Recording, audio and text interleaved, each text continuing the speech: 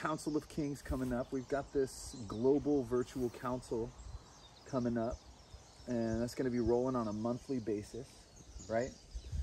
2 hours of virtual work with a community of men that can be, you know, up to hundreds of men. It might just be 5, and we never know who's going to show up on a call. Right. And you know, I know that when a guy hears about men's work, when he hears about a men's circle, he has some ideas about that, you know? And my sense is that those ideas are probably not accurate when it comes to the way that the Rising Kings work. So I'm curious if you can speak a little to how we do. Yeah, man, you know, one thing I appreciate about the spaces we've held together is they're not all up here. You know what I mean? I think a lot of, you know, maybe this is shifting around the world when it comes to men's work, but I know right here in our backyard, yeah, we're not leading with this, right? Like, we're using that, right, for sure. But what I appreciate is we're getting in our bodies, right, and we inquire about what's in there. You know what I mean? We inquire about, why am I holding myself this way? Or when I breathe this way, what energy comes up? Oh, where's that coming from, right? And so I appreciate we have this holistic kind of approach, you know, to where the mind, body, heart, soul are all honored, and not just through conversation, but through movement and sound, and, you know, getting in that primal energy, you know, pushing on each other a little bit, you know. And I mean, it's powerful. How would you describe the work that we do? Bro, I really appreciate the way you articulated that, and I think it's about embodying this shit. Right. So many of us know that we know what we're supposed to know about what we're supposed to do or something, you know, but there's a path to embodying that on a cellular level, the cellular knowing of who you are, of why you're here, and of what your role is in this moment, whatever this moment is. Like, when you know these things, who am I? Why am I here? And, you know, I have a choice right in front of me, and what's my clear yes and no? Then there's power in that. We can start really making some radical changes in our lives, or amplifying the things in our lives that we want. But that's embodiment, and most men are so trapped in their minds thinking about it, virtually looking at other guys talking about it or doing it. But when we get together, we get physical.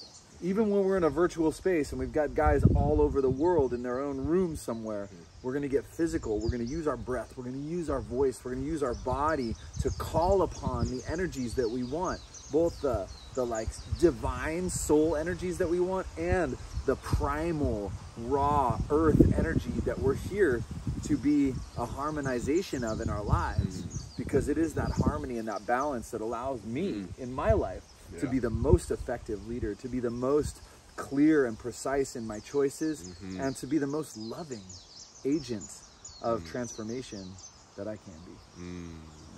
Absolutely, brother. Come on, man.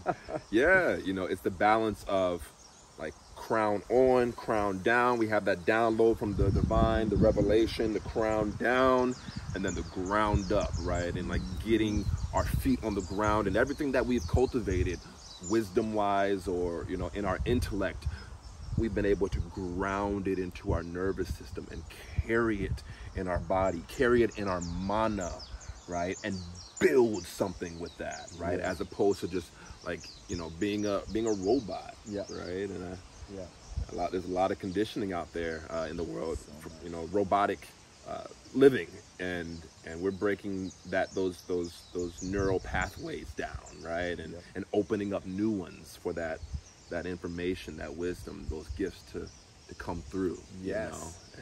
And a big part of redesigning those neural pathways is redesigning the way you move in the world, because we get stuck in movement patterns that are mechanical and not even functional from like a body integrity perspective or a movement perspective. And so a lot of what we do is not want. We're Right. not about want anymore. We've talked enough about this shit. We're here to experiment with ways to move, ways to stand, ways to breathe, ways to sound, and ways to feel. Like ways to bring our attention into the body and feel what's happening in here at a pre-verbal and non-verbal level. Because the deepest healing that all of us need, some of our deepest traumas, some of the things that are most persistently preventing us from actualizing our dreams are things that were patterned into us before we had language. And so that's the language of the body that we emphasize in the Rising Kings movement. And we're super excited to give you a taste of it. And so we hope that you'll come out and join one of our global council calls. We never charge anybody for these calls. This is our offering. This is our dharma. This is our passion to bring men together in this way. So we hope that you'll come onto one of these calls soon for a couple hours and get physical, get emotional, get real, get honest with us, with yourself, and with your brothers. That's where it's at. Yeah. It's time. See you soon, King. Yeah. Aloha. Yeah, that was dope. Yeah, that was good. That was clean. Uh-huh. I want to